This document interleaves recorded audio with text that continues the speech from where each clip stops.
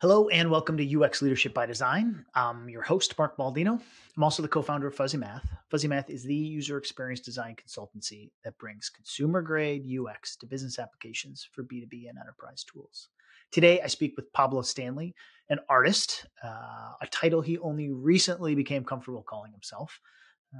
And we get into the trials and tribulations and triumphs of leading creatives, but especially what it means and what it takes for creatives to lead other creatives. And of course, some of the areas of joy that can only come from leading a creative team. We start the conversation discussing his formative years he spent in a gang as their quote creative department, which was AKA the graffiti artist, and then into his journey of becoming a creative director, and now is the CEO and founder of multiple companies, including Musho and Lumi, both of which are AI tools aimed at helping people unlock their creative potential. So, of course, we get into AI and creativity. Should designers be afraid, excited, a bit of both? But Pablo is, as he likes to say, a techno optimist. And while we discuss both sides of these equations, he really sees a bright future ahead of us. We cover a lot. It's a great conversation. Pablo's part storyteller and part philosopher. So I think you're going to enjoy it. And thanks as always for listening. Pablo, welcome to the podcast. Hey, thanks for having me, Mark, man. No, thank you Cool. for joining me. We've had some pre-conversations and they've been a good laugh. And part of the podcast is, as a guest said to me last year, this should be fun, right? We should have a good time. So I'm looking forward to our conversation today. Hopefully it's enjoyable for you and the audience.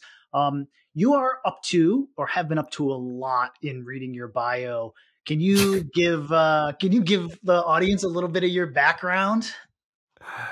How far do you want to go? Because we could go. Yeah, you're right. There's been a lot of stuff. Well, I mean, I'm a designer. I can say that I think I'm an artist that found his way into design stuff because I very very soon realized that being an artist was not going to make me a living. Right. So it's like, I need to do something different. Yeah, I've been doing design for a very long time, man, and been from. I mean, we can go back to when I was a teenager and I used to do graffiti. Like, I consider that like part of my design Yeah, adventure. design career for sure. Yeah, I was a What got creative you into doing director. graffiti? Yeah.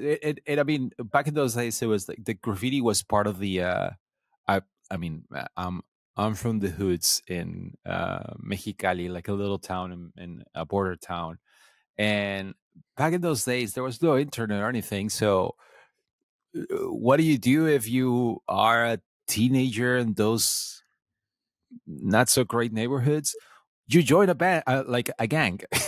Okay. So, like, hey, we had a gang, and like I don't know, part of our there was the creative department in the gang, let's say that, and You were on the I was the creative team? head of I was the head of the creative department, the creative director of our gang. And like graffiti was part of that thing, other than going and being angry at other gangs, which we didn't know. I still don't understand the whole point. Is like, oh, you live in a different neighborhood, I hate you now. It was so dumb. but what really attracted me was like, well, I suppose the sense of community, because like those who you grow up with that are like live close to you, there was no internet, so those were the people that you knew. So hey, we formed our gang, but for some reason other neighborhoods were the enemy. So dumb. It's such a I don't know, uh, like old school mentality. But Yeah. anyway, yeah, ever since then I've been trying to just put my creative side to work. What were you, like, an artist before you started doing graffiti, or was that your first like artistic outlet? Oh, I mean, like I suppose, like I suppose we all drew when we were kids. We'll did all doodles and we're like, Yeah. oh, paint and do stuff. I just never stopped. Usually, they, there's someone that tells you stop doing that. Now do serious things like math and English. So I suppose like nobody said you should stop, Pablo. You should stop doodling. So yeah, like I suppose like a lot of artists, that just what happened, that nobody, or somehow they just like never stop doing that creative stuff that we all are born with, and we're all born with the need to express ourselves with stuff. Yeah. Uh, so yeah, I mean, I'm at that age where when I'm okay calling myself an artist. Like it's been a struggle for forever because I've always said like, oh no, I'm not an artist. No. Artists are real artists. Like I don't know, like the whole thing where you always like compare yourself to others, and you see others that are great artists and you're like, those are the real artists. So only until now I'm like, no, maybe you are an artist, Paulo, and it's okay to be an artist. Maybe the standards are lower to become an artist. No, maybe you're. I don't want to speak for you. Maybe you're more comfortable. You feel less like an imposter these days. I mean, you've made it a career. How did you? You mentioned the transition of no one's going to maybe pay me to be an artist. Like, what was your transition from it being an outlet as a teen in a border town to it's kind of like you have professional aspirations that you want to make a career out of this? Was that a gradual transition, or did you really just set your mind to it one day? There's, I don't know, like it's is the cliche of the artist that doesn't think about those things. I am totally that cliche. I really don't think about like, oh, how am I going to monetize this? Like I never, I my mind doesn't go to that, and it should.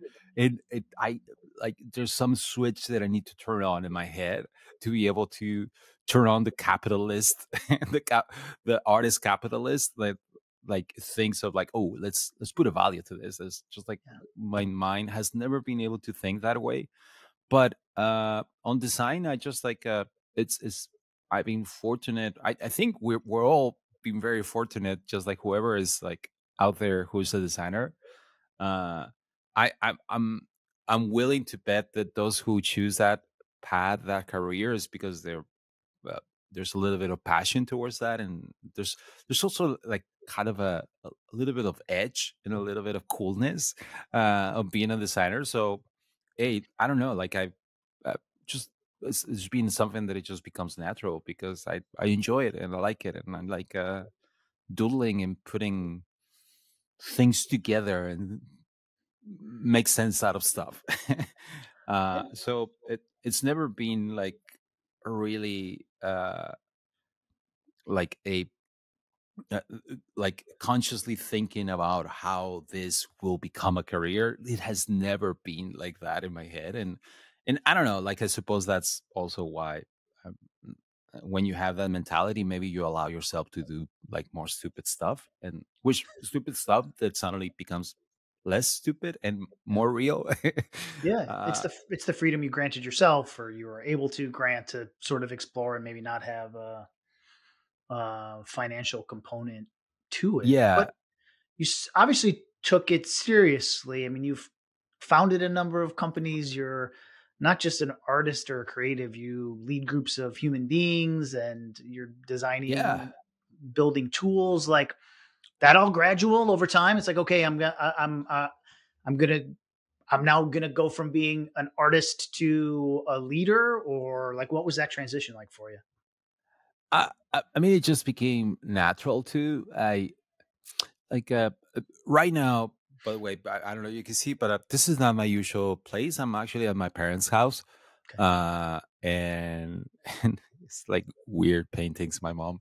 But mm, I'm here and I'm back in my border town. I don't live here anymore, but I'm here back to play with a band that I used to play when I was a teenager. We still play. It's a punk rock band that we have been playing ever since we were teenagers. And we're now we're old and fat. And while we're still playing and we still find it fun. But I was the other day I was like talking to one of my bandmates, and I told him, dude, like we weren't aware of this, but we were 16, 17, and we're already preparing ourselves for the world, because it was like different minds with different musical tastes getting together to do music, to do music together, being in sync, like to be in a band, and like every weekend we had a show, and to be ready for the show, well, you had to rehearse, and you had to rehearse like almost daily, and you had to like get in there and like I will be the one they would create the songs and all that stuff. So I'll have to come in and convince the other guys, hey, this is how it is, and this is how the song should be open to feedback, and then say, oh, your feedback sucks. Like, no, do it my way. Even then, uh, like I wasn't planning on, oh, I'm going to create a band now to prepare myself for being a leader in the future. It's just like, hey, I just Right. wanted to make a band, Right. but like looking back, I was telling my friend, dude, that was preparing us for a lot of stuff that you live as an adult. That as an adult you have to deal with other teammates, and here there were bandmates, and we're all like different, and we have different opinions and different tastes, but we all have to like, even when all those differences exist, like have some kind of Venn diagram between our ideas, and just like pull forward and push forward and just like create something. And I was like, dude, like we didn't realize that, but that prepares for a lot of stuff in the future that now we apply, just like in our jobs and professional stuff and Right. everything. But we were doing it then. Like we're doing a lot of the things that we're already also doing. That is just like push a product, have a deadline. And the deadline was the gig that was like that Friday. And sometimes same Friday, we had like 3 gigs that we had to go to.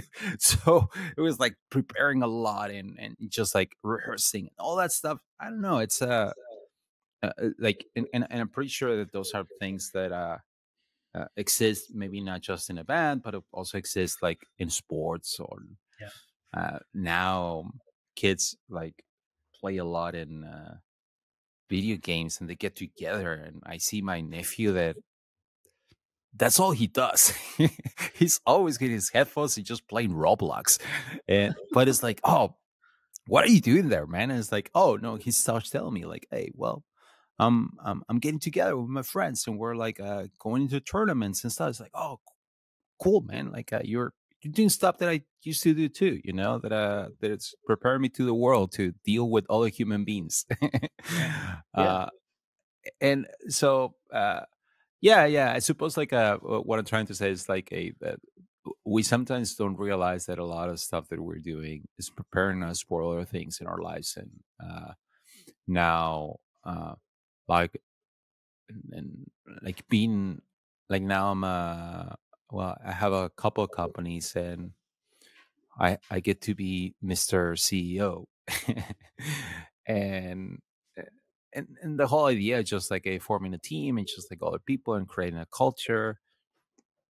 It's it's hard, it's fun, but it's hard because like people are different, people have their own things, and it's hard to everyone get aligned to with a common goal. And even though we all have our lives and our opinions and our visions and our passions and our own things, we all have to come together as a team and bring whatever makes sense of our own things and put it together with the rest of them, and build something together. And that is I don't know, I don't know, I'm just being lucky, man, that I just found really nice people, really cool people, and talented people that have had that I somehow convinced them to come do stuff Join. with me.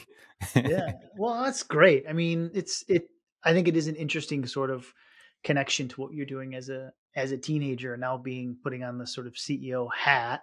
And if I'm reading between the lines, you're a little bit of the CEO of the band, at least in terms of like you were kind of directing some things. I don't know if that's the right Yeah. word, 'cause I've never been in a band, but like, what is the what are the unique like benefits or challenges of doing that with a group of creatives versus, let's say, I don't know, not non-creative people, but I mean people who are artists, consider themselves artists, take that seriously. Like, what are some of the challenges, but also some of the triumphs of leading a team of creatives? Uh, I mean, uh, when you're a creative, there's a lot of hands-on work. Like when you're a designer, you're I don't know, maybe a painter. Let's talk about designers specifically, or maybe even coders, like developers. And it's like you value yourself sometimes with the amount of pixels you push, Mhm. and the amount of screens you build, and the prototypes, and the connections you make, and the presentations you make. So it's suddenly your value comes from all the craft that you put and all those things you put out there. And suddenly when you are on the manager side, well, you're doing way less from that, and so you might feel lost because uh, you as a creative, well, you were creating before, and now you're not creating. You're more like allowing others to create, and you are pushing others to do the stuff that you know that you could do. You know that you could just like open the file and just do it yourself, and maybe even quicker, and sometimes even better. But that's because these other people are like going through that process too, to learn all those things that you have also that took you some time to also learn. And so the challenges are like like being hands off. Like that's one of the main challenges that I found. And I, for example, recently, man, we've been working on a new UI stuff on a product that we're building, and I will find myself just getting in the Figma file and just like doing it myself. Right. And but I'll feel guilty of doing it because like there's designers who are supposed to do that, and my job should not be there build it for them. It should be just, well, guiding them so they can just build it. And also, I don't want the designers to just like follow exactly what I tell them to do. Sometimes I do. So it's like, just do what I want you to do. Right. Just don't Right. Doesn't don't feel very iterate. creative. It doesn't feel very creative, does it? Just do what I want you to do. I know. I'm It's going to just like, stand over your trust shoulder me. here, or I'm going to follow you around in Figma. And no, no, Yeah. no, no, do that, do that, do that. Yeah. Yeah, No. that No. doesn't No. feel very creative, which creates a little bit of attention, right? You want to foster Yeah. creativity on the team, but it's like you're trying to also kind of direct them as well. Yeah. There's like this kind of balance between what is like micromanaging and guidance, where it's like you sometimes it's easier to just tell them, don't do that. It's a mistake. Don't even try it.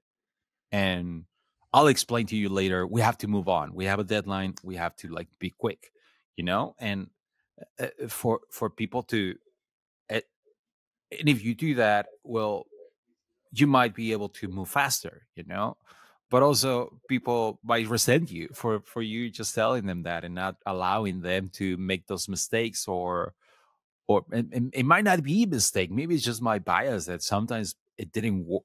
Maybe one time it didn't work, and now it will never work. Now my head is stuck with that idea, so I'm not allowing. uh, if you get in and you start putting those kinds of things, you're not allowing them to explore new things, discover new ideas, and also maybe also make that mistake that you made back then. So I think it's a little bit of that. It's just like knowing when to guide and when to just tell them, hey, that's not the right path. This is why. So don't try it. Don't Right. do it. Do it this way, and just trust me, and you'll see why later. Maybe it's not so obvious right now. Right. So and to do that, you have to also build that the trust. Like on the other side, if if they don't see you, if they don't respect you, if you don't respect your work, Yep. you're gonna be like, ah, Paula, shut up. It's not going to matter. So for that, you have to, well, as a leader, like as cliche as it sounds, like you have to lead by example sometimes too, and just like do it yourself, be there, and get your hands dirty a little bit so they can see that you know what you're talking about. You know how to use the tool too. Yeah. You Yeah. know how to push the pixels. But it's like, hey, all of that stuff, all of that crap, I'm leaving that to you, and just trust me more on the guidance and more on the vision. So Right. that is one thing. The micromanaging, the being hands off. Um, I mean, and there's other things that are just like regular manager stuff that is not exactly for creatives, but which I suppose no. Hold on, it might actually be a little bit for, regarding creatives, because like I it's a little controversial, but I actually I kind of promote work life integration, and not so much about separation, not so much about balance. It's like, hey, what do you want to bring from your life, from your hobbies, from your interests into work, and it's like, a that way work feels less of work and feels more like something that is yours too, and that is based on your interest and your ideas too. And that applies to creatives, because like, well, creatives, they might have their own interests, they might have their own new techniques or new technologies that they're learning, and they might, sometimes you just need an excuse to learn more, and it's like, hey, well, bring that here and let's experiment here at work, and do that stuff. But that is promoting something that is like usually the opposite of what they tell you to promote. Hey, you want to have a balance, you want to have a separation between work and life. And and for me, sometimes for creatives, it's actually cool to be like, ah, the lines are a little bit blurry, and it's okay that they're blurry.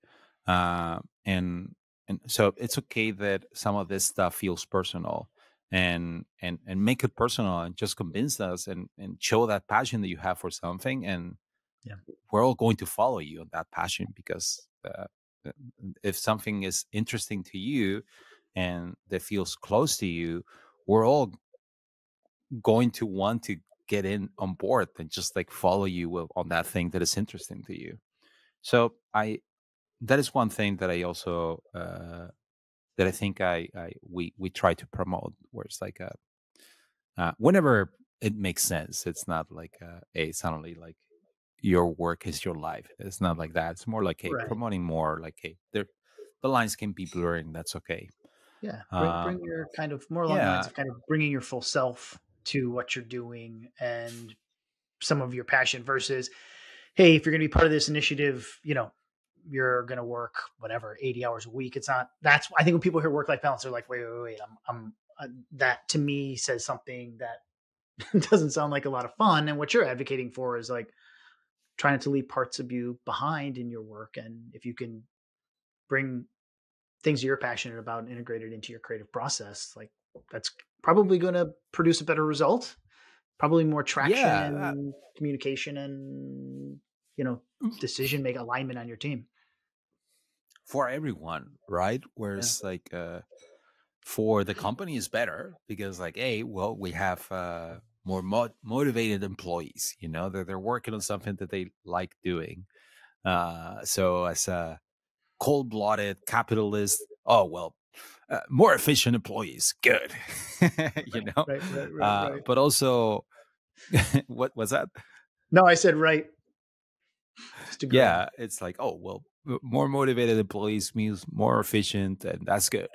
uh but also, I think for, well, for the employee, for the one crafting the stuff, well, they feel more motivated and feel like it's like, I don't know, it suddenly work feels less like work, and it feels more like fun. Yeah. So we try to do that. It, like, sometimes it's not possible because we just have a deadline, we have to do it.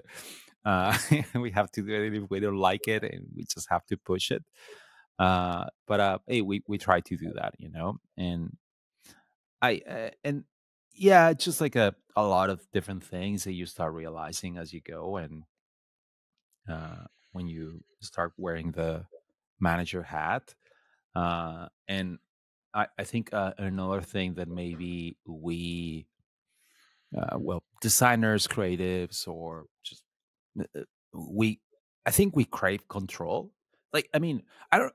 I think people don't remember this, but back Figma took a while for designers to accept it because of the whole idea of sharing the file 100%. that 100%. others like people don't forget this, but it took a while for Figma to be accepted by the design community because for a very long time we liked the idea of working isolated, of working at a place where I have control and don't look at it until it's perfect.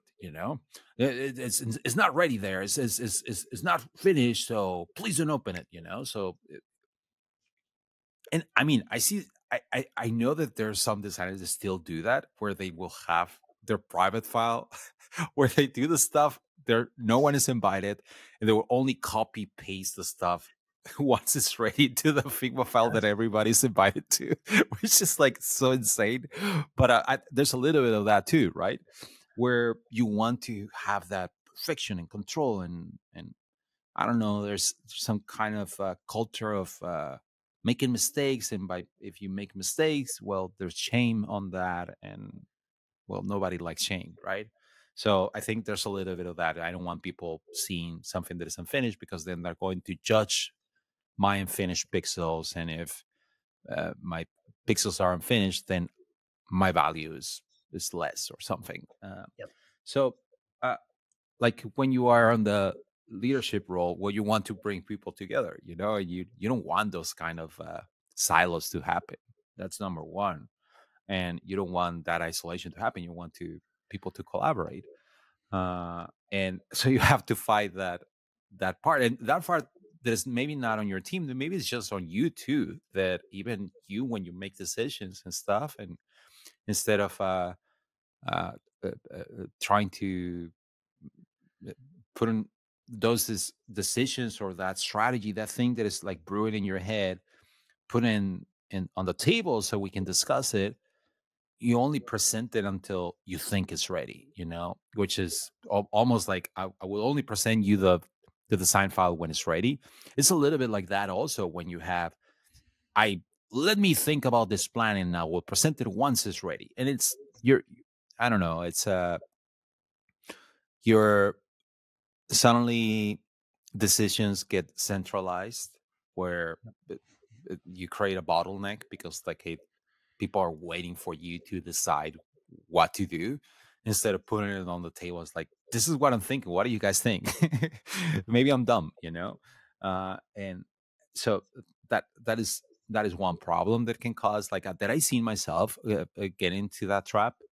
I seen myself get into the trap of centralizing decisions where because of that control that sometimes I crave, where you should actually let others to contribute on what they want to contribute, and just like allow them to make the decisions that they they will potentially know better what to do because they know the context. They're right there with the problem. They live it daily. So for them, they will potentially have a better understanding of what to do. So you have to give that autonomy to people. You have to give that authority too, to say like, hey, you have the authority to make decisions and feel confident. And if you make a mistake, well, we'll discuss those mistakes. Try to be right, but but if we make a mistake, we'll talk about it later, and that's okay. Don't worry. Yeah. Yeah. And so, uh, like as a designer coming from that culture of perfectionism, I think I still struggle with that. Where it's like, a perfectionism is the enemy. Perfectionism is a myth, Yeah. and you should allow people to make mistakes. You should allow yourself to make mistakes. You should allow to collaborate and not crave that control that maybe you had with your design file that was hidden in a secret folder that nobody could see.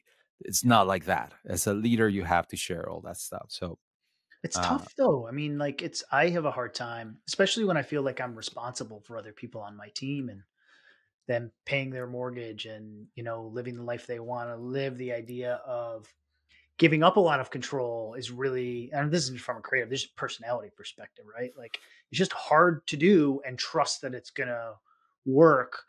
But I've found, and I think the biggest mistakes I've made as a leader is when in those moments when I've gripped really, really tightly, tried to control everything, it ended up creating a mm, bunch of problems and just yeah, disaster. And it's when I've yeah, yeah.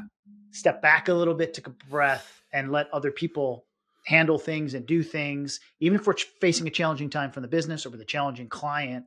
When I've given Mm, them that space to grow and learn, make mistakes, but also to deliver because I really trust my team. Like yeah, it always ends up better. But my personal first inclination is I'm going to grab this as tight as possible and hold on for as long yeah, as I can. It's really hard.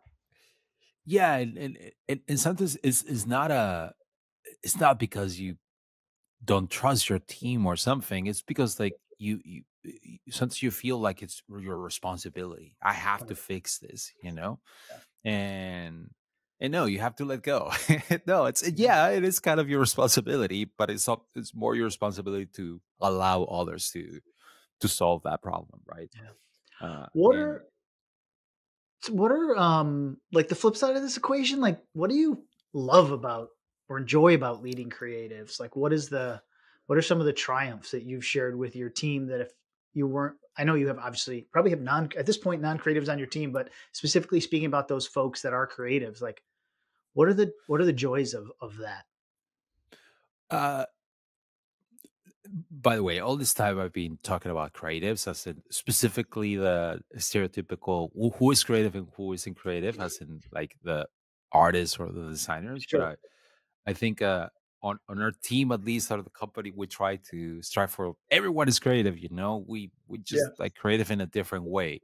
And I seen that actually like developers are really creative, and then Yep. that like you once you start realizing what they're actually doing, it's like, oh my god, how do you get to that?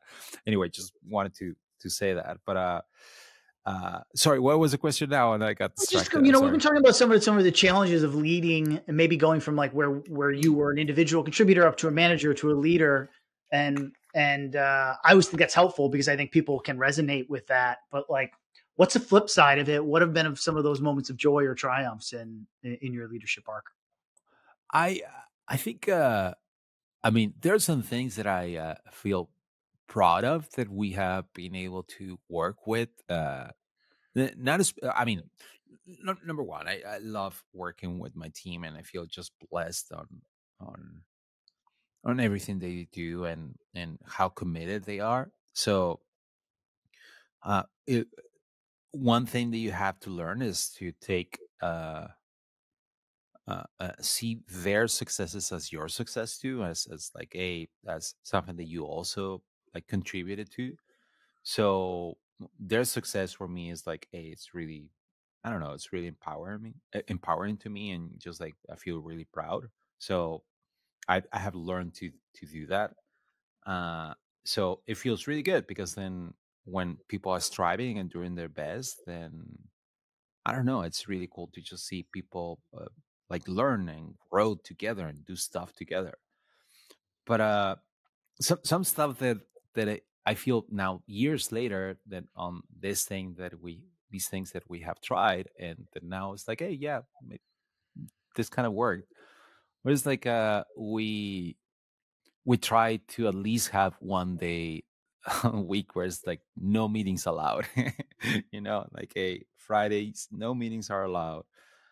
Sometimes we have to break the rule, but we try to keep it, and that's I don't know, like that's nice.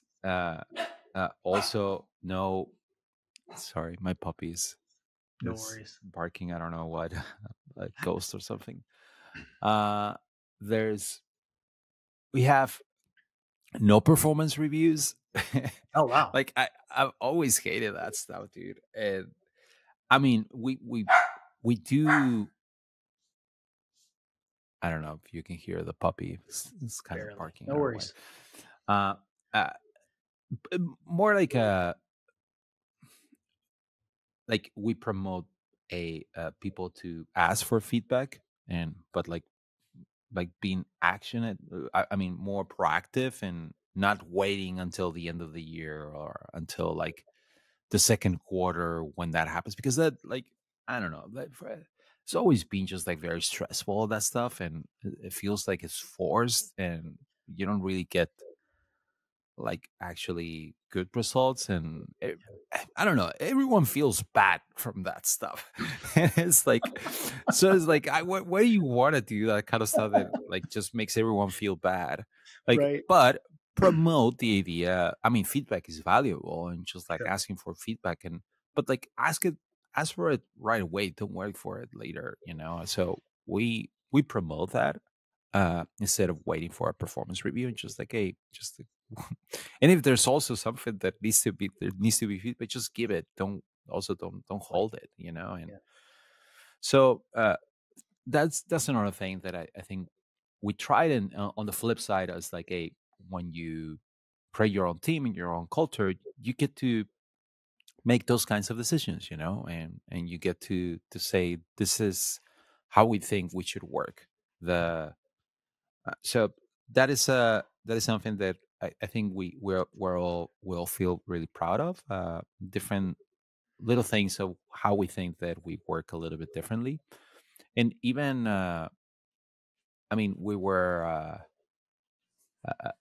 COVID era company. That's when we started, so we were forced to work remotely, and but that's also that we just something that we have kept. It's just like a promoting working from anywhere, Yeah. and just allowing people to even travel, and just like, hey, get inspired and go see the world, and just show up for the Slack threads, and Yeah. just like comment on the Slack threads that are important, because like sometimes a lot of discussions happen there, but that's it. Just do your work, and that's it, and so I that's another thing that I feel really proud that we have been able to work that way. uh, there's still a lot of value in just like getting together, and Yep. it's so important. But also just like, hey, allowing people to not being checking on them, and just like, hey, are you doing your work? Just trusting that they will do it, and from wherever they are. It can be challenging with all the time zones, man, because sometimes we have a person in Australia, and I feel like It's a tough he one. gets the worst. It's Yeah. awful for him. He's it's or afternoons or other people's more, like because we have also people in Europe. So it's just like, for him, it's just really, he does struggle a lot. Yeah. You got to get uh, your asynchronous collaboration like kind of yeah, down and make sure that there's space for that stuff. It is true, but I mean, obviously love this idea of kind of fostering creativity within your team. I would personally be remiss if I didn't ask you about some of the tools you're creating, um, because they're AI design tools, and mm, I think, and I'd love to hear your take on how they're what you see AI and sort of unlocking and pushing and promoting creativity, because I see a lot of tension in the design community around generative AI tools, and some people embrace it, some people are terrified of it, some people are right in the middle. Like, you're in the space, right? And it sounds like you're building tools that are helping, that are leveraging AI to help people with creativity. So if you could just talk about the tools, and then if that balance makes sense of like where people fall on this spectrum of like love, hate, fear, in terms of AI. yeah. I understand the opposition, and I understand the concerns and the fears. I totally see why. I I consider myself more of a, I don't know if that's the right term, but more of a techno optimist, or like, I see technology with a very optimistic thinking, which sometimes has led us to, uh, I don't know, to some places where we don't want to be as a civilization, I guess. But we have also dealt with technology in a way that has kept us alive, and s- and thinking on those doomsday scenarios are it's almost like not like ignoring everything we have gone through and ignoring that we have been able to just we have been able to adapt to everything. So I, there's going to be a turbulent time, and that turbulent time arrived really quickly. But I'm sure that we will adapt, and this will be for the better. So, and specifically for creatives and designers, like I can see why the concerns where it's like, oh, my craft is obsolete and my nobody's going to need my work. But I don't know, has anyone actually used these things? Like they're okay, they're good, but they're not. They don't make a lot of the things that you still need a human, for a lot of these things, and these are more like ways to just unblock yourself. I see them like, oh, suddenly like there's no excuse for me to being creatively blocked. Like this thing can just help me get the creative block out of the way, uh, and overcoming that, and just like there's no excuse for me to not try a lot of different things and see how multiple different things look, and then from there take a direction that I really like, because these things are really good at that, are really good at just like giving you a lot of crappy ideas Yeah. or like Or, so ideas, yeah. generic stuff. And then from there, just like you still need the human who selects the good stuff. And if anything, we have already been doing this for a while. The mood boards have Yep. existed for a long time, and mood boards are that. Like take AI as a really quick mood board maker, where it's like it creates a lot of same thing. It just puts it in different styles and puts it in different ways for you to choose. And it's like, oh, okay, I like this, I like this. And then you start crafting. And like, for example, I see that like in the development of a product or uh, anything, you have your strategy when you're thinking of pre-production, then there's the stage where you're doing the production, and then there's that stage where you're doing all the finessing, all the little details. You're going back and just like, oh, what about this? What about this other thing? And traditionally, without AI, I think we have been like the middle part has been taking so much of our time, whereas all the production stuff, all the putting the blocks together, and co- recreating blocks that are already established and patterns that already exist, and just recreating them for the sake of recreating them. And I think AI actually just like makes that part way shorter, and that way suddenly we have a lot of time on the finessing, which traditionally usually is, since it's the last part, is usually the deadline is tomorrow. So all the details, all the, hey, did you try it in a different way? Did you try it like this? Ah, well, push that, because like we didn't have time for other ways to do it. Suddenly we have a lot of time for doing that, and I see it that way, where it's like, hey, no, yeah, it's doing a lot of the. It is getting really good at that middle part, but humans are still needed on that all that finessing, and that's suddenly we have more time for that, and now we have even for the strategy. I see that yeah, it's really good at that stuff too sometimes. So even on the strategy, at least get us started on ideas and just like ideating like what a product could be, what directions we could take. I think AI can help us on that stuff, but it's really the human parts on that last part that has usually been really the thing that we just spend so little time, and we always wish, oh man, if I had just one more week, if I had just Yeah. one more hour, I would have finished this little thing and this little detail, you know. Yeah. Now suddenly we have the time for that. That's Yeah. how I see it. I know it's an oversimplification of that, but that's mm, suddenly like on what we spend our time on has shifted. That's Yes. how I see it. Yeah. It's And I like that idea. The first part of like unblocking if we're stuck. yeah, The other part of that is like there's things in my job I don't love to do that AI is like mm, really good at, and that is a way to unblock me or unstick me from something. And then yeah, to your last point, that frees me up to do things I'm really good at, or maybe even I enjoy, or are the most valuable in what I'm trying to do. And so it's like when you can kind of flip the equation of no, it's going to give me more time. It's going to give me more freedom. It's going to yeah. allow me to be more impactful at what I'm doing and maybe even allow me to be more creative. It's a good kind of flip of some of the kind of negative connotations that I think Gen AI is getting these days. Yeah, it's I mean, uh, the negative comments on this. By the way, I do understand all the comments on image generation on for example photographers, illustrators, Yeah.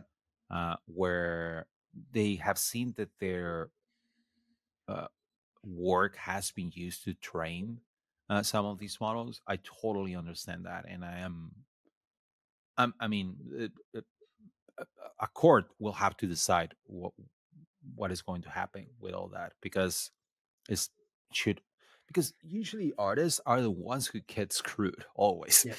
Yep. Yep. And on this, it's very clear that artists are getting screwed, and so I'm all for models that are trained on all human knowledge. I am like super stoked for it, but it does worry me that all of those who have created all that content that has helped these things to be super fast and super good at just like knowing everything, that they're not being compensated. and and I think uh, uh I think artists are right on being concerned about these a lot of these models being trained on their work without their consent. Yeah. I think uh, that's not for us to decide. There'll have to be, I don't know, some in a court. There has to be some regulation that says what is the right way about this and what is the ethical and lawful way of that this should have been done. The thing is that these companies are in a race, you know, to see who is the one that gathers the most data, because the more data you gather, the more data you scrape, the more data you grab, the better your models become. And so it's typical Silicon Valley behavior where it's like a don't ask for permission, ask for forgiveness later, Yep. which uh has created this, like, now suddenly we realize like, hey, okay, this imaging models are really good. Like, how did they become that good? Like, Yeah. where's all this data coming from? Like, it wasn't just it was obviously with all the knowledge that exists, all the stuff that our civilization has created. And so I don't know. I'm looking forward to knowing what this will be decided on all this. I feel like we're in that like early 2000s Napster era Yep. where we didn't know what was happening with, suddenly we were able to just stream music well, not even stream, just download all the mp3s in the world. It's like, oh my god, we're going crazy with all the Yep. downloads that we're getting from the internet. But a court of law had to decide what was fair, you know. And so I, we'll see what is fair. I I'm going to say something controversial. I see it on the other side too. I see the other side where it says like, hey, well, these things are trained on all the art and all the knowledge that is out there, just as any other human is. Just like when you go and read a book as a human, well, a lot of that knowledge will get into your brain and to your brain model, and then suddenly you will speak out and say words that are kind of based on what you just read, or they're also maybe you go into to a museum, or you buy a book from an artist you like, and you see that stuff and it gets into your brain, and suddenly a lot of that stuff is, we call it inspiration, and that inspiration gets into your brain and your output is inspired. There's a lot of that stuff gets into your brain and suddenly you create something new. But that's the claim that I see, that I hear from the other side. Well, it's just the same. It's just these models are just like a brain that is also grabbing stuff and then creating something new, inspired by other work. Yeah. I kind of believe that too. I was like, that kind of sounds fair too. Yeah. I kind of agree too. So hey, we'll see what happens. Yeah, I think your techno optimist approach, and also pragmatic as well, which I appreciate. Well, I think it's a good way to wrap up the conversation. And thanks for allowing me to drag us into AI, because I think your views on it are really interesting, and I think the audience is really going to enjoy it. If people want to reach out and contact you, connect with you, where are the best places for that, Pablo? Oh man, well, we're working on a tool called Lumi, so you guys should check it out. It's Lumi with double M, LUMMI .ai, and that's just like an for whoever needs images. Now we're doing illustrations, we're doing music, we're doing a lot of different assets for whoever needs the stuff for their creations. We have AI generated stuff from other artists, so it's kind of cool. So Cool. you should check it out. And me myself, Pablo Stanley, anywhere. Anywhere. Awesome. We will Yeah. link to you, to your LinkedIn, and definitely to Lumi so people can check it out. I just want to say thank you so much for your time and energy and the conversation today. Much appreciated. Thank you, Mark. This is so nice, and thanks for thoughtful questions. Yeah, that it's always nice to talk about those things because I never get. I don't know that you build this platform for others to talk about these things because I work on this stuff, but I don't get to really philosophize about it too much, and just Yeah. like talk about it. So thank you for creating a platform for that. You are welcome. I love it. This is these conversations are my favorite part of my day. So it's been fantastic for me as well. And I know the audience will enjoy it. So thanks again, Pablo. Thank you, man.